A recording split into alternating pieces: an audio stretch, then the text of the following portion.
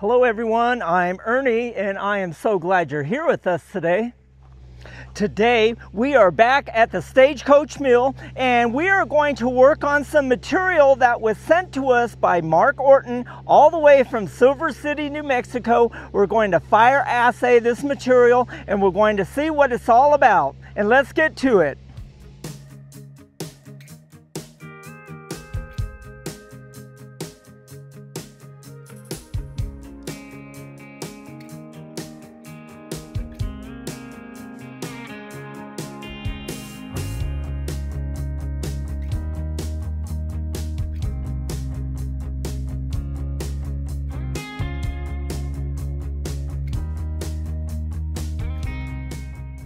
Okay, here are the 2 bags of material that we received from Mark from New Mexico.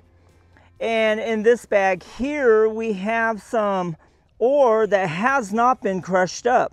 What you can't see in this video is that there's a lot of pyrite inside the ore, and it's the same with this material here that has been crushed up. But what we're going to do, we're going to take this material, we're going to take a ½ pound of this crushed material and we are going to fire assay it and see what we get. And I am kind of anticipating that we're going to get a prill of pyrite that's in this ore. But let's get to this project.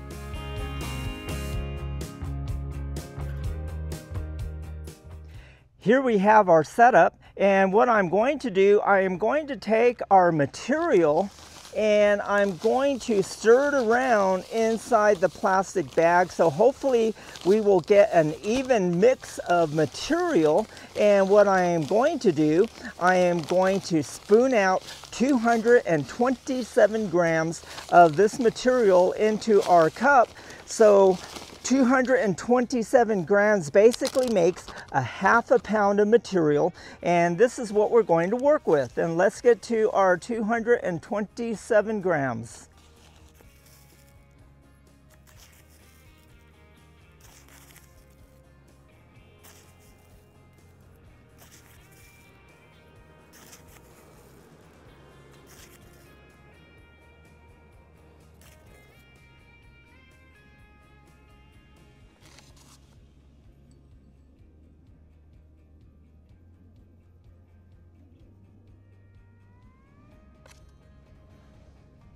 And there we have it. Okay, for this fire assay project, we're going to use 227 grams of anhydrous borax.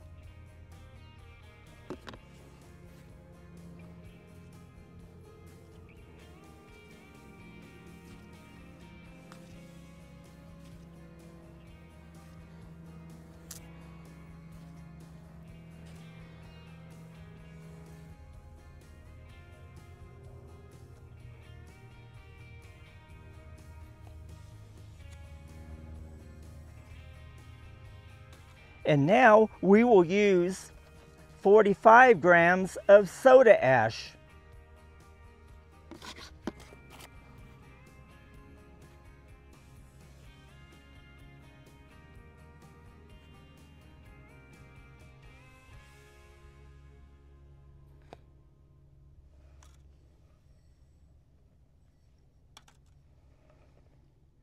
And now we will add in 45 grams of silica sand.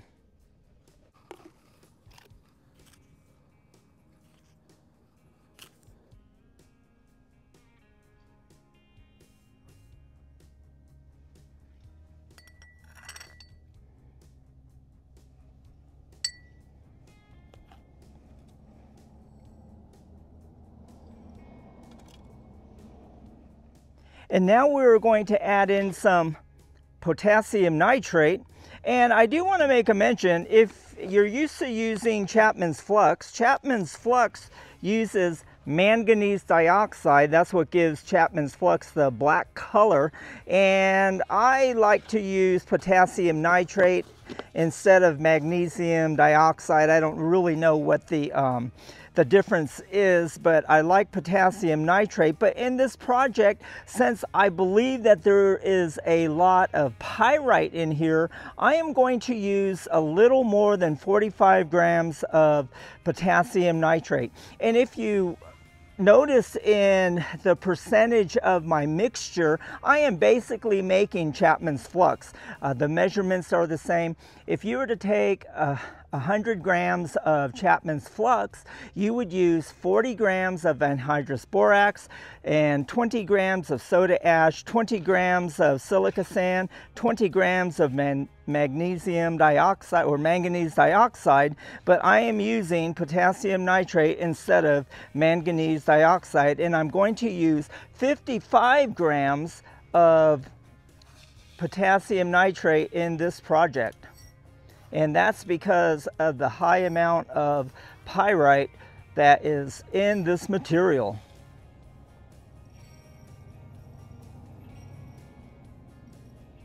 And if you need me to give you a little more explanation of the flux that I'm using, go ahead and write me a comment below, and I will do my utmost best to get back to you in a timely manner, but I will answer your questions.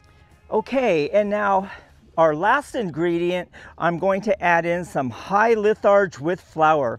High litharge is lead based, and there's lead inside this high litharge. And what the lead does, it collects the precious metals that's inside of the material. And the reason why I use high litharge with flour is because sometimes in a fire assay, if you don't have enough gold or silver, it's not going to collect. But when you add in some high litharge with flour, or actually just some high litharge or some lead, it will help collect the precious metal that's inside the ore. But I have a really good friend, local geologist and friend of mine, Alex Dolbear, and when he gets so much gold in his ore that he doesn't have to put any type of metal collector in his fire assay, and that's because there's so much precious metals inside there, it just naturally collects. But a lot of the material that I use does not have that much gold or silver in it, so I do need to put a metal collector in it. And once again, this high litharge with flour is not added into Chapman's flux. So if you're just using plain Chapman's flux and if you don't think that there's going to be a lot of material inside or a lot of precious metals inside the material, then you might want to add in some type of metal collector like litharge or bismuth or some lead.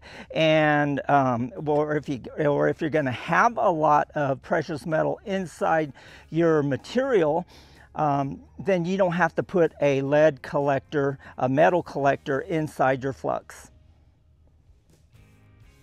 Okay, here is our flux and our material. I am going to pour it into this container right here. It's got a snap-on lid, and this is what I like to use when I have a lot of material, just to mix it up.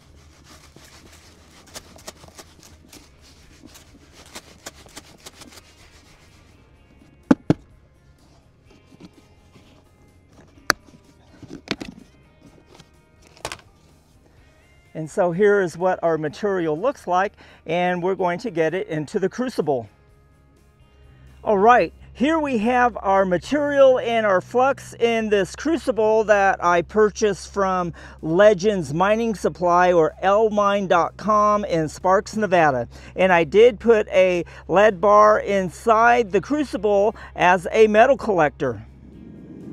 We have our furnace and our crucible heating up.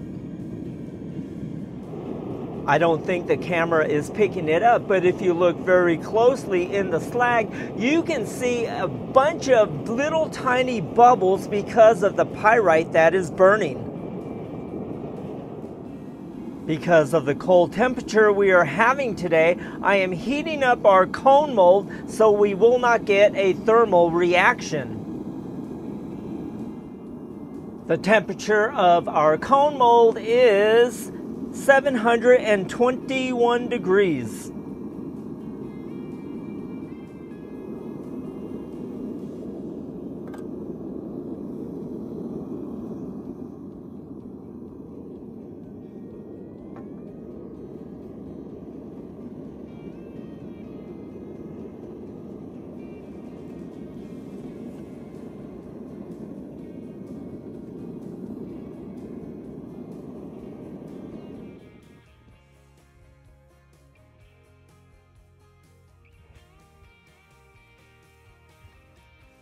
If you notice this pour, you will see that the slag is very sloppy and thick, and that's because of all the pyrite that is in the slag.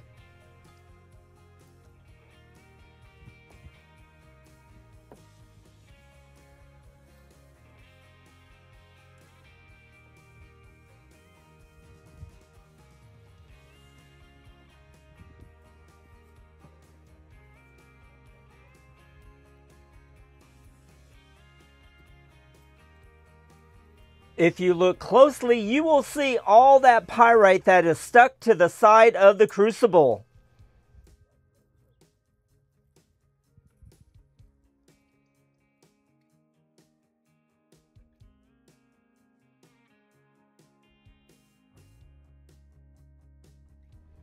All right, before we get to our prill from our cone mold, I wanted to show you the material, which I believe is pyrite, that came from the material that we got from Silver City. And you can see it all had gathered inside of the crucible, and so it's going to be interesting to find out what we get in our prill. And let's get to our prill. Okay, and here we go. Let's find out what we get.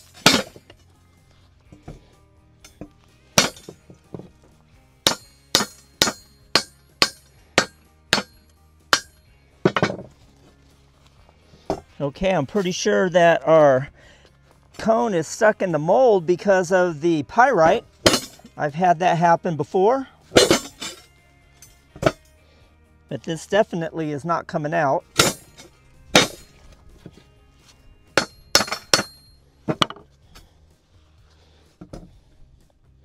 It's slowly breaking up.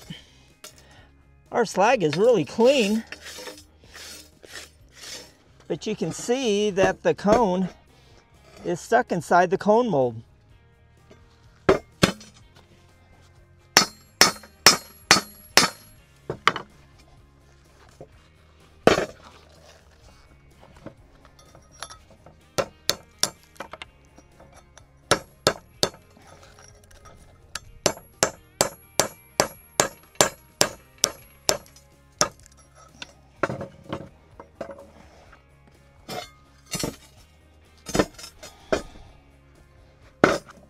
Right now, all I am able to do is to break up the slag that's inside our cone mold.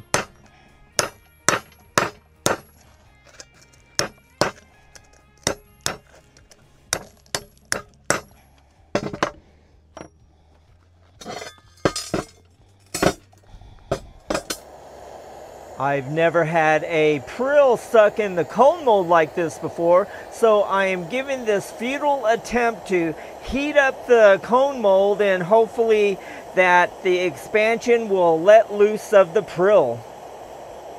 My attempt with my little propane torch did not end well, so now I have my cone mold back on top of my furnace because lead melts at 621 degrees, and I am going to get this cone mold up to 1000 degrees so that it will melt the lead, and hopefully I will be able to pour out or at least break out the lead prill with all that pyrite that is stuck inside the cone mold. And yes, the sun is starting to set here in Stagecoach, Nevada. Okay, we have a bit of success here. I did get the cone mold up to 1000 degrees, and I was able to break the top layer of pyrite to get to the molten lead that was inside the cone mold. I was able to chip away some of the pyrite and the lead off the cone mold, and what I will do, I will just add in some clean flux and try to burn the rest of that material out.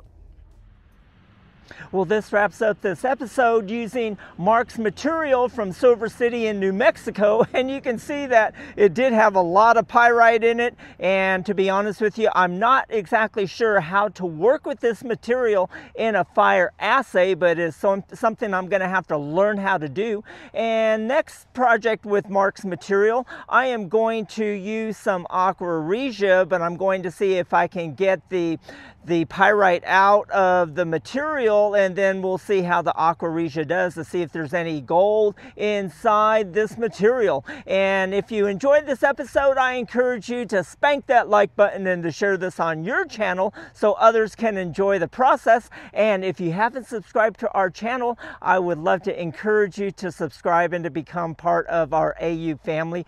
We would love to have you in the family. We would love to communicate with you. We're so thankful that you're here. We deeply appreciate your support, and we will see you on the next one.